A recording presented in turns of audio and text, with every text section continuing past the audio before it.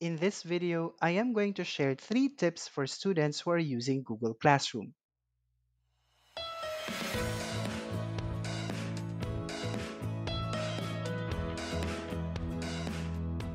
Tip number 1. Use the private comments function. This is best to use when you have a question about the classwork and don't want to engage in a general discussion among the class. This will help you to chat with your teacher directly.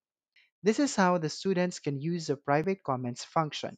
Go to the classwork tab, go to the specific classwork where you have a question. Click the View Assignment link. On the right side of the next page, you will see the private comments area. Whatever you will write and send here will only be visible between you and your teacher.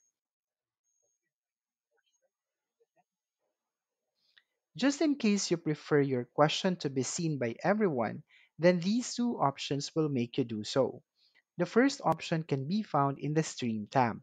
You will find the Share with your class text box. In here, you can write your question. Remember, whatever you will post will be seen by everyone in the class. The second option is to go to the Classwork tab. Go to the specific classwork where you have a question. Click the View Assignment link.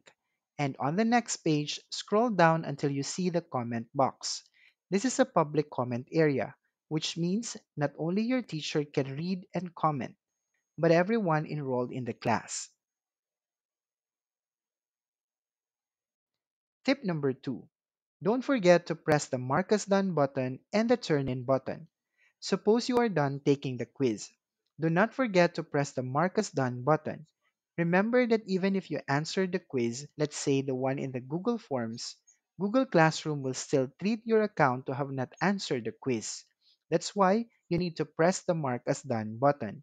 By doing so, your teacher will see your name in the list of students who have answered the quiz. If your teacher has given you an assignment, like requiring you to submit a file, remember to always turn it in.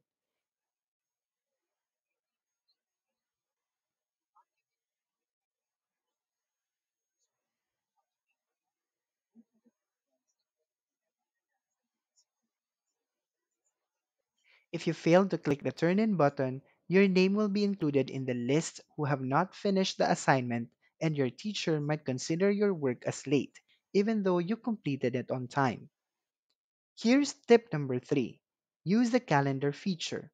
If you want to see at a glance what are the tasks and when they are due, you can go to the calendar feature in Google Classroom. How to get there? Go to the 3-bar symbol located on the left side of the screen. Select the calendar from the menu.